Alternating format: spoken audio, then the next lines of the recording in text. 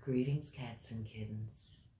I'm Miss Libby, and today I am going to be reading for story time The Giving Tree by Shel Silverstein.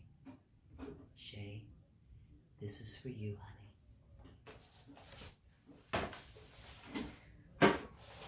Once there was a tree, and she loved a little boy. And every day the boy would come, and he would gather her leaves and make them into crowns and play king of the forest.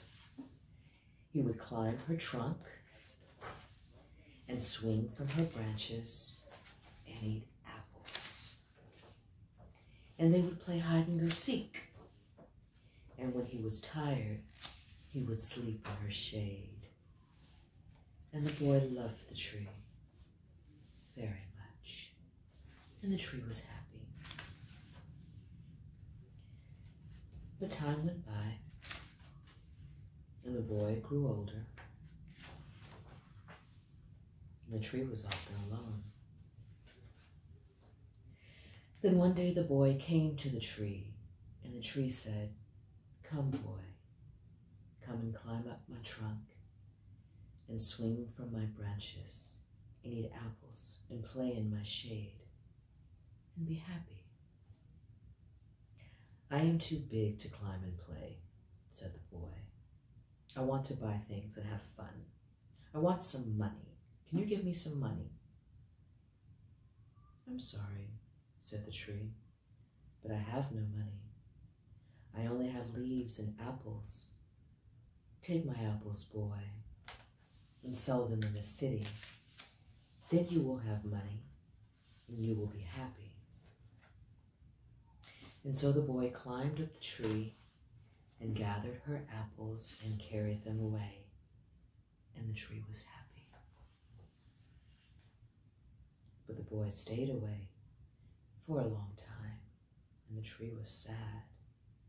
And then one day the boy came back, and the tree shook with joy. And she said, "Come, boy, climb up my trunk and swing from my branches and be happy." "I'm too busy to climb trees," said the boy. "I want a house to keep me warm," he said.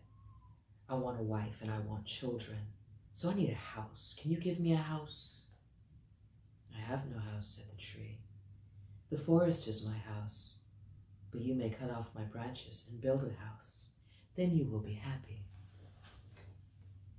And so the boy cut off her branches and carried them away to build his house. And the tree was happy.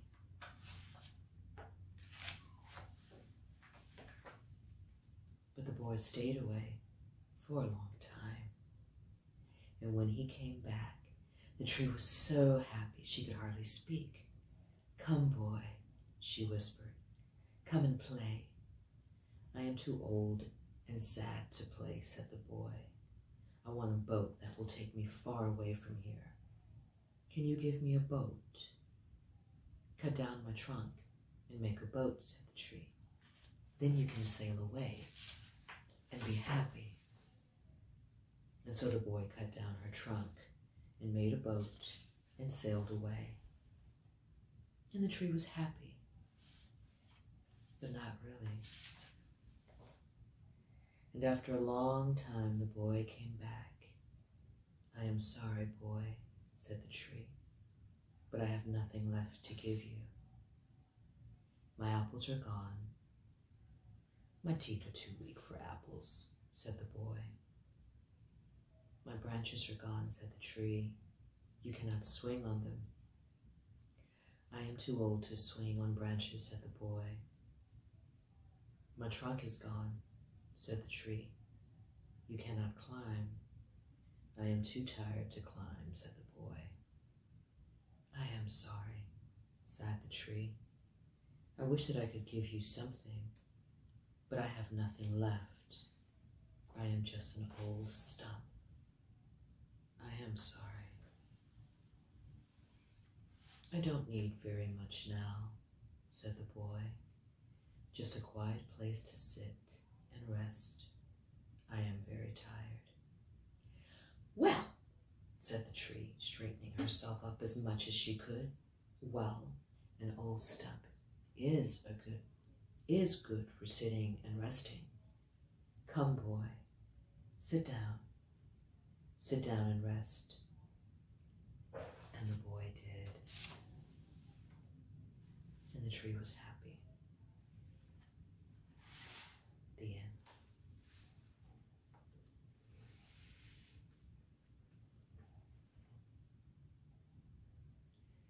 Don't give so much of yourself that you have nothing left. I hope you enjoyed this story. I used to read this one to my children, and the meaning of it has changed. Reading it now is different from when I read it to them over 20 years ago. But it's still a very lovely story. I want you guys to enjoy the rest of your day, or your evening, or your week, or your weekend. And I will see you next time on Story Time with Miss Libby. Cheers.